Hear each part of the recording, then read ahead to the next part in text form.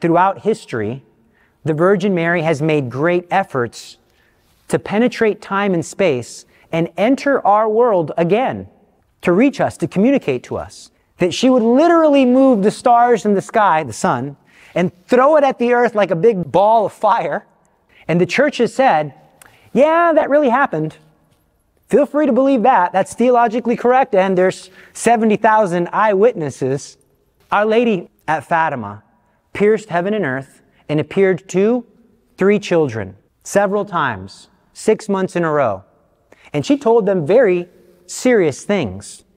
And she picked children on purpose to make the adults feel bad. She picked a 7-year-old little girl named Jacinta, a 9-year-old boy, Francisco, and a 10-year-old Lucia. I'm going to give you the general message, and then I'm going to give you 3 concrete things, my brothers and sisters. They work. Our Lady is so brilliant. It's not the same as reading sacred scripture, but you can read one verse of sacred scripture, and there's so much depth to it. You can peel it out, you can pull it, you can pray with it, you can meditate upon it. It's got so many layers. Our Lady of Fatima, oh my goodness. If you read the messages of Fatima, powerful. The Virgin Mary came to warn the children. She even took them to hell. She took the children on a field trip to hell. Are you kidding me? You cannot get away with that in catechism class. You can barely talk about hell, let alone take them on a field trip. And they say Jacinta did not sleep for 3 days. She literally could not sleep. And she said, I would have died of fear had Mary not promised that I was going to go to heaven. And that she would wake up in the middle of the night saying, penance, penance, we must do penance. We have to save souls. Our Lady was very serious. And in the rosary, she added a line. She said, "O my Jesus, forgive us of our sins. Save us from the fires of hell. Lead all souls to heaven, especially those in most need of thy mercy." She added that to the rosary because I think she knew that things are going to get so bad that we would be tempted to change our theology to match the way the world looks. So she did this right before things got really serious. But it's not a scary message. It sounds scary because, like, oh my gosh, this is not good. It's not good. But I'm smiling because her message works. So she came to give a lot of things, but I'm just going to share with you 3. She told the children, do everything as a sacrifice. Do everything as a sacrifice. Everything you do, offer it to God as a sacrifice. Just say a simple prayer. Lord Jesus, I offer this to you as a sacrifice. This is brilliant. This sounds so simple. The message so simple, a child can do it. It's a message so simple, you can't make an excuse. Well, I'm working too much. There's no time for me to... Oh, okay. Your work is your sacrifice. It's theological gold. Gold. Why? If you were to say, Lord, what is your will? And if you're at work, the Lord's will for you is to do your work. You could do your work in your own name. You could. And you might get your work done. But if you say, Lord, I'm offering this to you. I'm going to let you live through me. That is, oh my goodness, that is theological genius. Oh my goodness. Let's say you flip burgers. By me saying, Lord, I surrender, I'm going to offer these burgers out of love for you, and I'm going to flip them as if I'm making your own hamburger. What's going to happen? Peace is going to flood my heart. Number 1, I'm going to have peace of soul because I'm doing God's will. Number 2, now I become insanely holy. Saint Therese of the Child Jesus, a doctor of the church, the little flower, is one of the greatest saints in the history of the Catholic Church. Second to Saint Joseph and Saint Jude, there's more statues of Saint Therese. Everywhere I go, I see statues of Saint Therese. What did she do? Nothing. She did little things with great love, and she allowed God to work through her. Our Lady's basically teaching these children the little way of Saint Therese. Everything as a sacrifice. Then you have the power of God working through you. You do everything in the name of Mary, and everything you do is grace-filled. Nothing is wasted. So when you offer a sacrifice of the Mass for some intention, that's incredible. That's so good. That's the crucifixion of Jesus. But that lasts, you can only go max 2 Masses a day. You can't always be at Mass, but you're always working. You're always doing something. So number 1, offer everything as a sacrifice. So powerful. Number 2, Our Lady told the children, every time she appeared, pray the rosary every single day. So earlier I said, take what applies to you.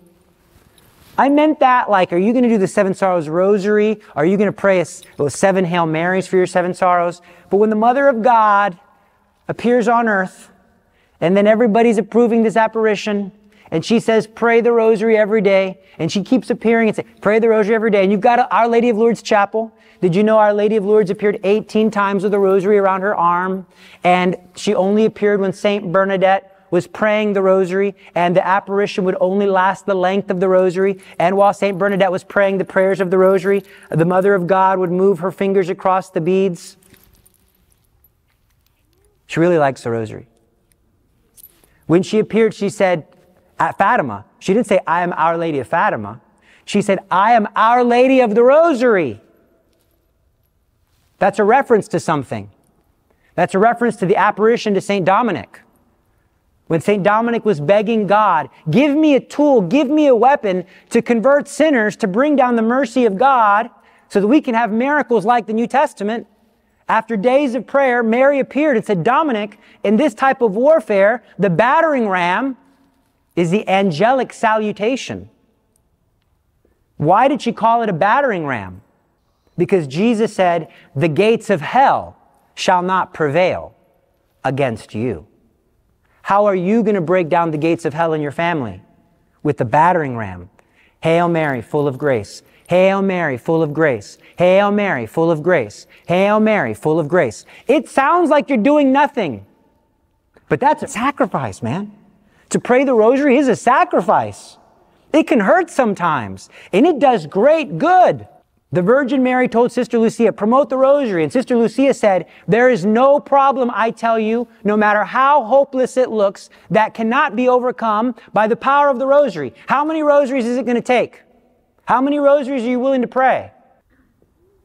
Change your life. This girl, I love you. This girl's like 4. I love this kid. I love this kid.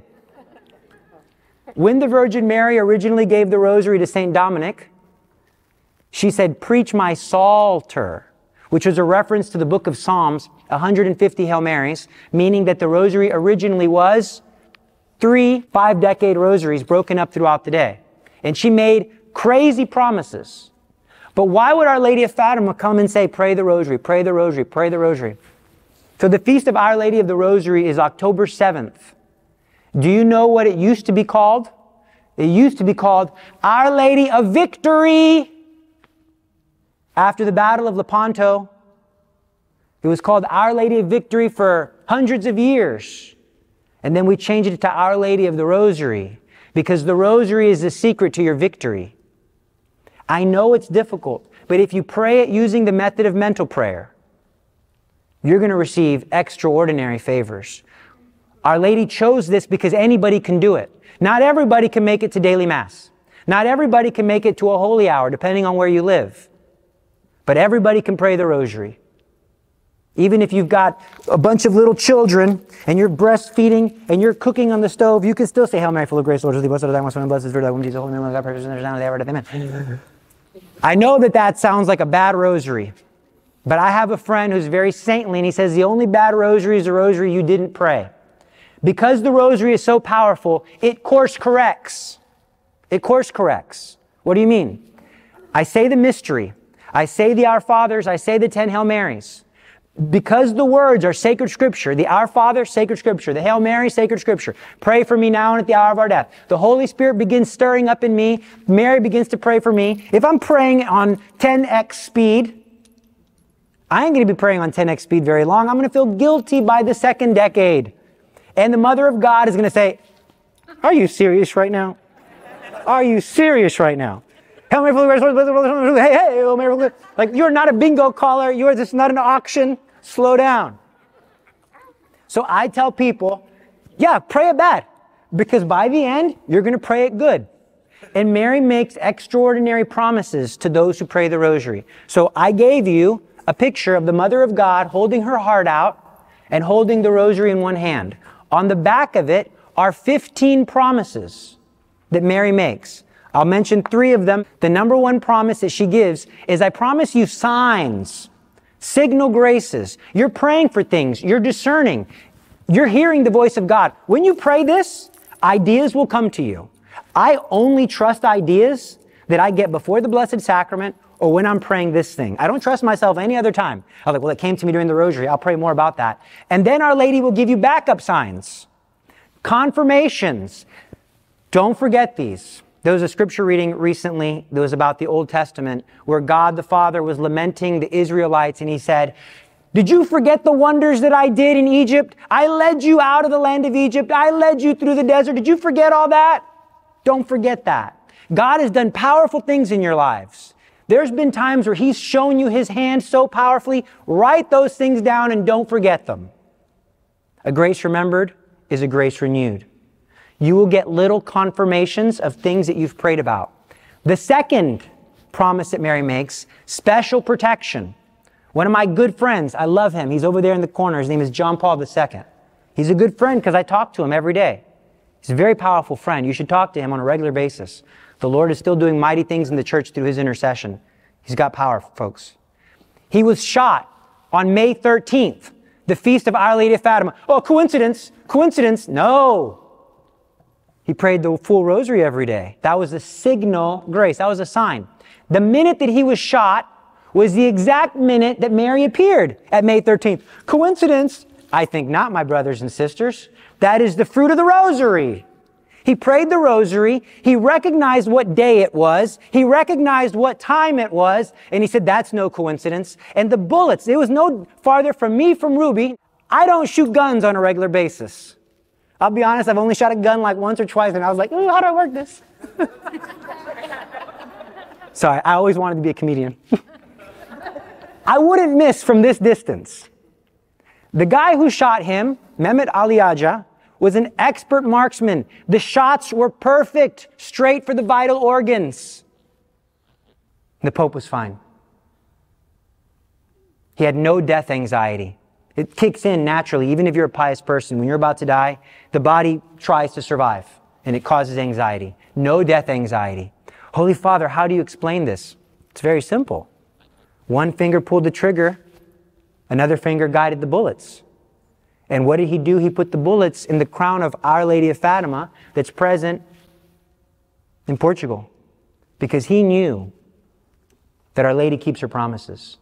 Bad things will happen to you. Sometimes you might even feel like God sent them to you. Maybe He allowed them.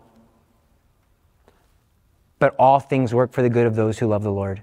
And if you've prayed the rosary and you've called upon the name of Mary, I give you my word, the greatest good is going to come out of it. You just wait for the great good. And then you'll look back on your life and you'll say, thank God for that illness. Thank God for that heartache that I endured. Because I'm a better person because of it. And souls went to heaven because of it. People that I love went to heaven because of it. And it doesn't make sense to us in the moment because we're just overwhelmed with grief.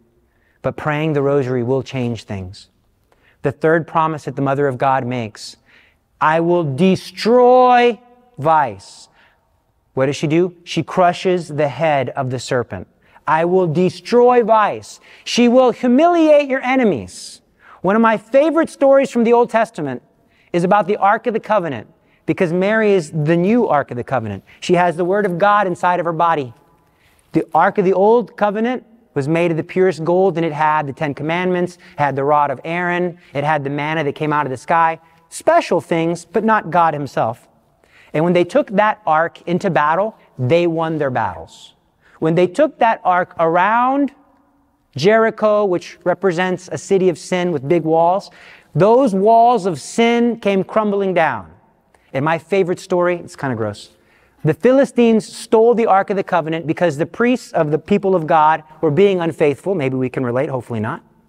So God allowed them to suffer, and the Ark of the Covenant was taken by the Philistines and put in a pagan temple next to false idols, which the Old Testament says that the gods of the pagans are demons.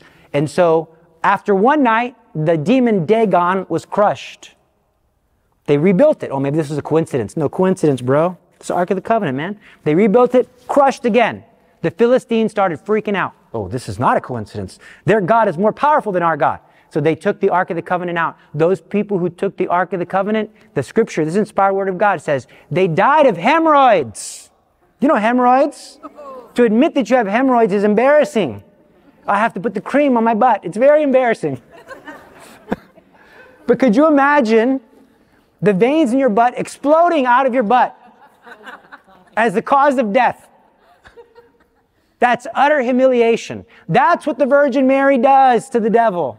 That's what the Virgin Mary does to sin. Death by hemorrhoids to that sin. I will utterly humiliate it. I have seen this in so many people's lives. Hemorrhoids, oh, I'm just kidding. I've seen this in so many people's lives who've been enslaved by sin. I have friends, I myself was a great slave to sin. And I was only free by the hands of the Mother of God, by praying the Most Holy Rosary. I have seen situations just recently, on a regular basis, people who prayed the entire rosary. If you're a slave to sin, if you've got an addiction to pornography, alcoholism, whatever it is, I give you my word, you will be freed. You will not persist in your mortal sin and persist in the rosary. The two cannot coexist. The devil and the Virgin Mary do not share the same house. One of them's got to go. And if you persevere with Mary, I give you my word, you'll crush the head of the serpent. I've seen it time and time again. I've never seen it to fail. People say, I prayed the rosary, don't work. You only prayed a little part of it because people who pray the full rosary, they might not have money, but they don't have despair. And you're despairing. So I know you're not praying the full rosary. I give you my word. I just got an email from a man the other day. He came to me, he wanted to have a meeting. His poor wife was suffering with some sort of emotional problem. It sounded to me like a diabolical infestation because she had an allergy to things that were sacred. She was watching a lot of ghost movies. She had not been frequenting the sacraments. And the husband loved her. What do I do, Mr. Gabe? I pray, I sacrifice, I do everything. Are you willing to die for her? What do you mean? Are you willing to pray 4 rosaries? Oh, that's not so bad. Thought you meant like... Well, I have to give you the extreme. It's the art of the deal, I hear. You say 10,000, you go down to 2,000. It's not sounding so bad. On the 50th day, he did a 54. I said, do a 54-day novena, 4 rosaries. On the 50th day, out of nowhere, she comes home. Where have you been? I went to confession. Oh, wow. Can I have one of those miraculous medals? Oh, wow. Hey, I heard there's this guy. He's doing 33-day consecration. Can we do that? And now she's praying 4 rosaries a day. Not a coincidence. For those of you who have children who've left the faith, signal graces are real. So there was this woman, I gave a talk, it was to the teenagers. I didn't think the teenagers were listening, but I was pounding them. I was coming at them hard. But afterwards, I got an email from a woman, and the subject line read, unconventional testimony. And I was like, okay, let me read this. And then so I started reading it, and it was unconventional. She said, I had heard Father James Blount, I think is his name, from Salt, praying the full rosary because it's so powerful. And then I thought, maybe I'll pray that for my daughter. Maybe, because her daughter was living in mortal sin. Her daughter had to have a bracelet on her ankle to monitor where she was. And she had been sneaking out of the house, doing drugs and alcohol and these kind of terrible things. So she wanted a solution. So then that night, this woman came to my talk to the teens. And she said, that night I made a resolution. I'm going to pray the full rosary, 4 rosaries a day, for the rest of my life, for the salvation of my daughter. She did it just a few days. She woke up in the middle of the night. She felt something was off. She goes to the daughter's room. The daughter's not there. She begins to pray the 4 rosaries. When she's finished praying, she hears a knock on the door. It was the police. You've got to come to the emergency room right now. Your daughter, she's not going to make it. So bad. Terrible thing. No parent wants to hear that. She got to the emergency room. The daughter died. She went home grieving, terrible grief, sobbing, as any mother rightly would. Starts praying the rosary. In the middle of her rosary, she said, I heard the most beautiful voice I've ever heard in my life say to me, your daughter's with us. She's been saved. God has been merciful. Your prayers have been answered. And the way she wrote that email, and the further communications we had were of a woman who had extraordinary peace. Extraordinary peace. She made a promise, I'm going to do this till the day I die. And she's going to keep that promise. We're all not maybe there yet, praying 4 rosaries a day, etc. Take what applies to you. Many of you here are very young, and you have children. I'm a youth minister. That's what I do. And it's bad. Things are bad out there. Very, very bad. I think we have one of the greatest programs in the entire city, entire state, entire United States, to be honest with you. If I'm honest, we have one of the greatest programs. But I would say 7 out of 10 of my students leave the faith. If I'm being honest. 7 out of 10. I have friends who went through Catholic school, K through 12, and they tell me maybe 3 out of 70 kids in their class kept the Catholic faith. The world is very attractive. There's so many distractions, there's so many drugs, there's so many stimulants, there's so much sex, there's so much everything that's available to steal the hearts of our children. And then they get into despair because they're in mortal sin. They don't have the assistance of the Mother of God. Maybe they don't have anybody praying for them. That's why Our Lady of Fatima said, people go to hell because there's nobody to pray and do penance. But that means if we pray and do penance, we're going to win. And in every family that I have seen where the children pray the rosary with their family, every single one, they're very devoted. The only kids who make it, in my experience, unless it's a rare one-off, because I do have the rare one-off massive conversions, but usually it's the kids whose parents make them pray. I don't want to force my kids to pray. My kids should watch me praying and then say, hey, I want to pray. That looks like fun. That's garbage. That's garbage. I'll tell you right now, that does not work. It is the families that force their children to pray with them. Those kids keep the faith. I asked them, you're so good. When you walk into youth group, you walk with your chin up. And unlike this, like a zombie. Like you just got beaten. Do you pray at home? Yeah, we pray. What do you pray? We pray the rosary. Oh, wow. Your parents must be strong. Do you like it? Oh, no, it's miserable. Sounds about right. I'll be the first one to say, the hardest rosary for me to pray is with my kids. I don't like it. I don't like it.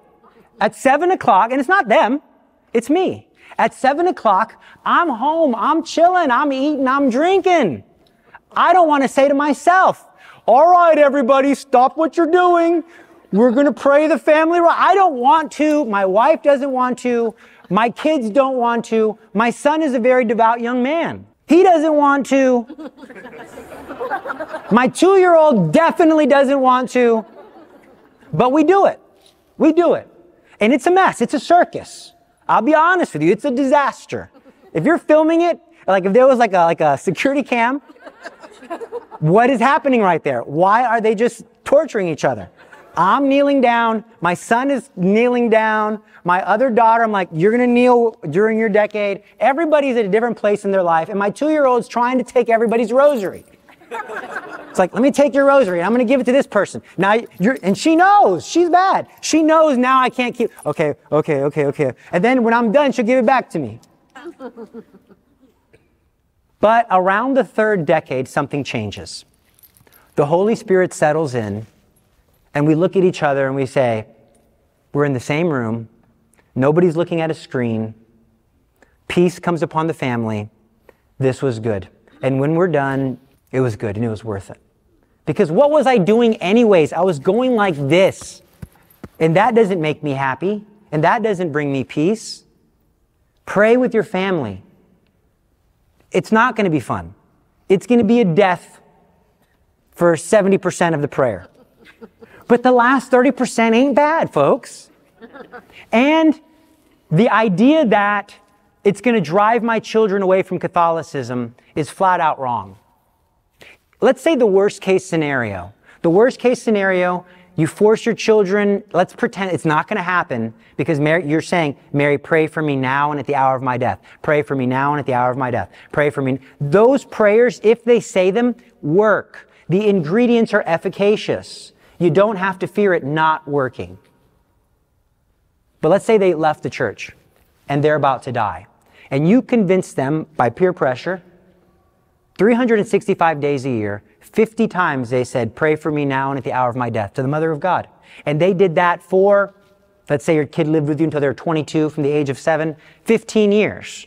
That's thousands and thousands of Hail Marys that are going to come at their death.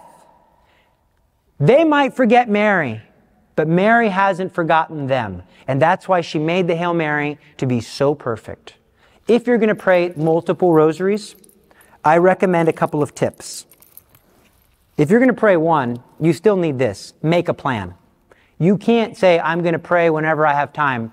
You make time and you fit everything else around that. This isn't your burden to get done. This is your only secret to success.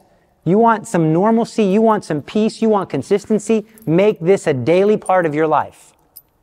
If you're going to pray multiple a day, you only do the jump-on prayers one time. Because I know it doesn't sound like much, but that Apostles' Creed will kill you. You will literally die if you pray that thing 3 or 4 times. Like seriously, I was like, I'm out.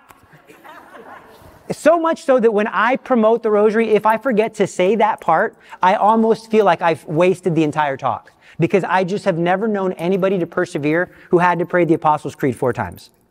It's a wonderful way to get the engine going. You got to get on the track before you do the loops at NASCAR. I get it. But you only need to do it once. Have an intention. Who do you love? What do you love? I know you want to be virtuous. I should pray because I love God. Get out of here. When I'm tired, I don't care about anybody but myself. What selfish intention do you have that you will get out of bed, get on your knees, or sit up straight to pray? You got to have an intention or you're not going to persevere in it. Who do you love? God allows certain agonies in our life because if He took them away, we would never pray. Have you thought about that? Maybe something you've been praying for 20 years. You've been praying for this one thing and He hasn't given it to you because He knows that's what keeps you running towards Him. That's where you're like an engine of grace. So you say, I'm going to pray no matter what. I'll pray no matter what, Lord. So you can give this to me now. But make a plan when you're going to pray. Don't wait to the last minute bedtime to pray, because then you're just going to fly through them. Don't lay down in bed trying to pray the rosary. I give you my word, never was it known that anybody who laid down with the rosary did not fall asleep unaided. You will go to sleep. You might have insomnia. You stay up all night, all the other times. You start praying this. I give you my word. You are sleeping. The devil himself will give you sleeping pills. He'll be like, take these and go to bed right now. Don't pray. Don't pray. Come on. Trust me. Make a plan. I recommend praying on your knees in the morning when you're really tired or at night when you're really tired. A lot of people will tell me, especially men, I really have zero tolerance for weak men when it comes to praying the rosary. I don't have time to pray the rosary. I'm too busy. Don't you want me to spend time with my kids? I don't want to hear it, dude. I don't want to hear it. You wake up 30 minutes earlier. You stay up, pray before bed. You pray the rosary in the car, going to work or coming home from work. You pray with your family. I have not impacted your family life. I've only impacted your radio listening habits. Try this. The last thing that I have for you is very powerful. It's the unsung power of Fatima that nobody knows about. I call it the secret of Fatima. It's the secret. It's like nuclear power. You want nuclear power of saving souls? Everywhere you go, souls will be saved. Our Lady is a genius. The Virgin Mary appeared to Sister Lucia after Francisco and Jacinta died. She appeared to her in a convent, and she had little Jesus with her. And she said, I have something for you. I want you on the first Saturday of the month for 5 consecutive months. So far, this is for everybody. I only want one Saturday 5 times to go to confession, to receive Holy Communion in the state of grace, to pray one 5-decade rosary, confession, Holy Communion in the state of grace, 1 rosary, and spend 15 minutes in mental prayer thinking about any aspect of the life of Christ with me. That's how you know Our Lady wants mental prayer. Because she said, spend 15 minutes meditating on the life of Christ as if I'm present with you. If you do that for the 5 first Saturdays consecutively, I will grant you the grace of final perseverance. You will have all the graces necessary for salvation. Let me make that clear. You will go to heaven if only on Saturday, one time a month, you would go to confession, receive Holy Communion, pray the Rosary, and spend 15 minutes meditating upon the life of the Lord. But that's not the secret. That is a secret. If you're not doing that, I really encourage you. The easiest way to save your children is to get them to go to the 5 first Saturdays.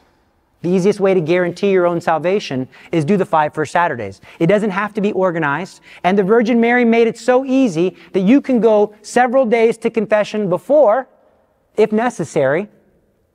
You can have forgotten your communion on Saturday and go on Monday. But she's just making it so easy. But I recommend you stick to Saturday, because what happens is then you forget. For the purpose of making reparation, to consoling her Immaculate Heart. This formula is the nuclear power. Do you understand how powerful this formula is? I only have to do something 5 times, and that's how much my soul is worth. My soul is worth 5 first Saturdays.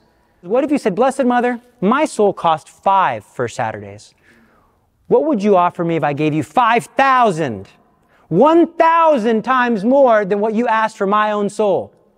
What if I gave you 5 first Saturdays, but instead of first Saturday, I do it every single Saturday? This is why I say take what applies to you. You could do it every single Saturday. You don't have to do it just once a month for 5 months. I'll do it every Saturday for the rest of my life. If I continued it for the rest of my life, could I have my husband? I know he's a scoundrel, but he's good. He's good. Just once a month for the rest of my life, I'll do this for my husband, please. What if I do it every Saturday for the rest of my life? What if I do the 5 first Saturdays every single day of my life? What if you did it for 14 years? Every single day. You went to daily Mass. Some of you can go to daily Mass. Some of you already go to daily Mass.